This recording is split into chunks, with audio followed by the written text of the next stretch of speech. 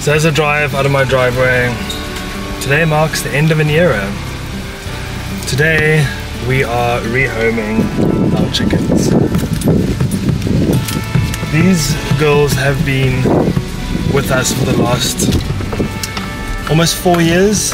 They have given us four to five eggs a day religiously for all that time. We've had so many eggs, we don't even know what to do with all of them. But the time has come officially for us to find them a new home, because our journey is changing. We are heading off to the Little Karoo and the garden route to lay our foundations over there. I have done an intro video to our piece of land that we have bought in the Little Karoo, which I'll tag for you and add some snippets just to tease you of what's to come. But that means for now we do need to find new homes for these chickens, but it doesn't mean we're not going to get chickens again. So here we go, we found them an amazing home, and I'm going to take you along on the journey so that you can see that they are going to somewhere amazing and the rest of their lives are going to be spent in pure bliss. So as we now head into what is probably, in my opinion, the most beautiful part of Cape Town. Misty Cliffs, Witsunds, Scarborough, all of that. You're probably bouncing around unless the stability control on my camera is really working well. It is a spectacular part of Cape Town. Why is it relevant? Because this is the road to the farm where our chickens are going to have their new home. But I thought as we take the scenic drive on this beautiful road, let's introduce you to them so that you can get to know them a bit better. Over the years we've had a few chickens, we've had some losses unfortunately due to sickness, bad egg laying. One had an egg get stuck inside her.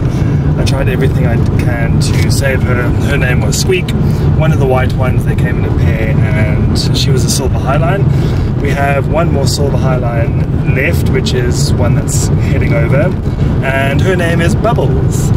She is quite a feisty little one. And then we have the mother hen. She is really such an awesome chicken. She is a Lohman and her name is Lemon. We originally had a pair called Lemon and Herb, and then we've got Peri Peri as well, which is, if you guessed it right, the Nando's flavors. We thought it would be funny to name our chickens after Nando's flavors. So there you have it. Lemon is the Lohman and she's the mother of the pack. Peri Peri is a Rhode Island Red, and she's also pretty feisty, and she's been with us since the beginning. And then we have two adopted ones, Molly and Maisie. Molly is a beautiful and very large Potchefstroom kukuk. She really is a heavy bird, so probably if anyone wanted to eat her, she's probably a good meat chicken, but I'm hoping not, because she's a beautiful bird. And then we have the other one, Maisie, which is an Easter egger, and she gives beautiful olive color eggs.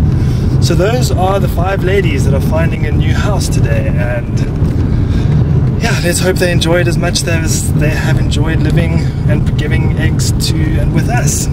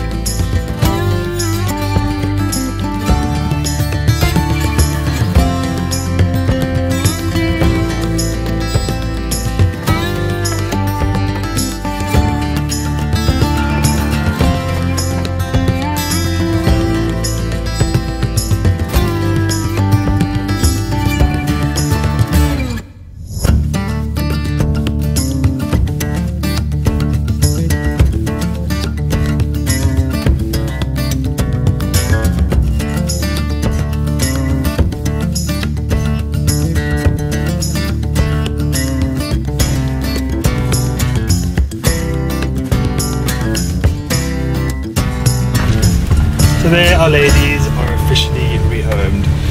What an amazing place that is. So many other birds that they can now mingle with. There was some serious pecking order rearrangement happening there, but it's okay. It looks and sounds vicious, but it's what they do. Chickens can be quite aggressive when they try and re-establish or establish a pecking order.